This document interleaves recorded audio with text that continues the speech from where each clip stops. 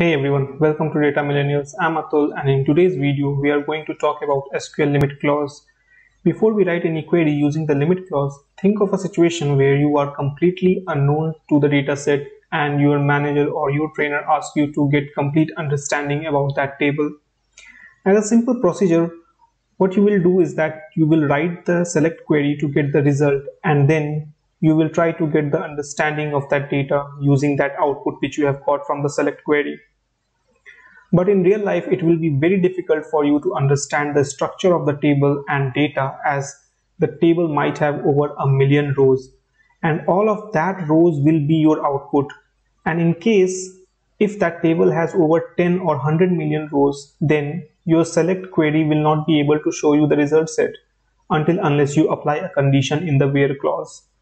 But you do not know anything about that table or the structure of the table, so you do not have any idea on which column you should apply that condition in the where clause. So in this situation you are stuck and you do not have any way out to understand the data as well as the table structure. So in order to overcome this kind of situation, SQL has a limit clause which allows you to get only specific rows in the output. This limit clause is used to set an upper limit on the number of rows returned by the SQL query.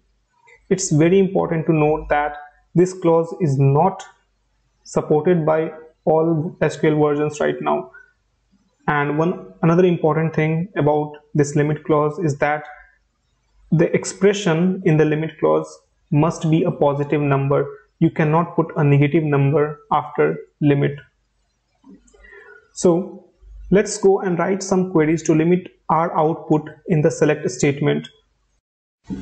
So we have this table promotional email in which we had 1,33,926 rows, and suppose this number of record which we have has grown 1,000 times or 1,000,000 times, then we won't be able to retrieve our data with a simple select statement unless we apply a condition on the columns. We won't be able to retrieve the data.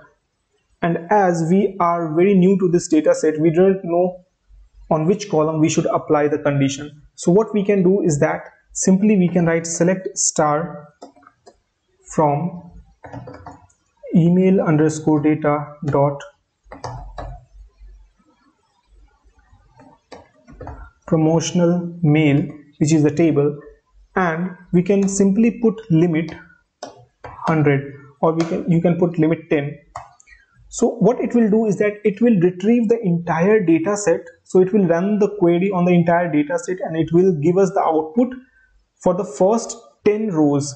When we run this query, you will see that you will get only 10 rows. You can see you have only 10 rows here. So this is how basically we use the limit clause to limit the number of records in our output.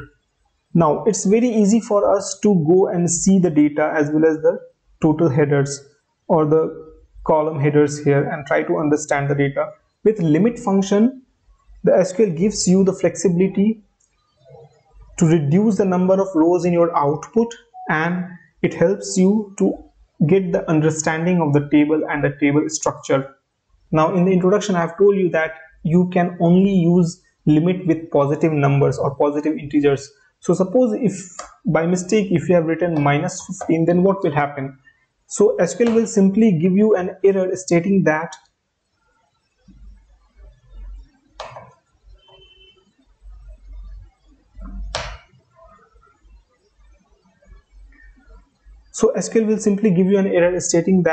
you have an error in your syntax, because limit can only be used with the positive integer numbers. So this is how basically you use limit in your SQL query to limit the number of records in your output.